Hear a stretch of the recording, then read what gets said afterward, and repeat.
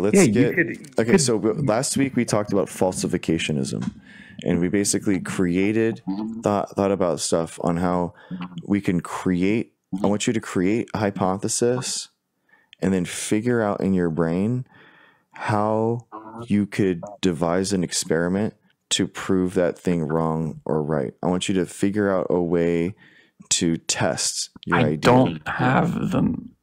If you don't have a way resources to do that, you have to have Geiger counters to measure the radiation at the Van Allen radiation belt. How do you do that? You have to have government money. You have to be funded by the government to do that.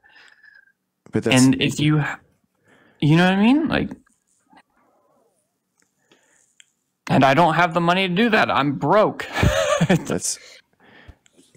I don't think any of us do. So how would any of us know? Do you not think that other world-renowned scientists and stuff that spend their entire lives doing this, you don't think that they would have tried to measure that if that was? Well, they had to have the funding to do that, which is gatekept by the government. No, but there's going to be people that have that data. You know what I mean? If there was that big hole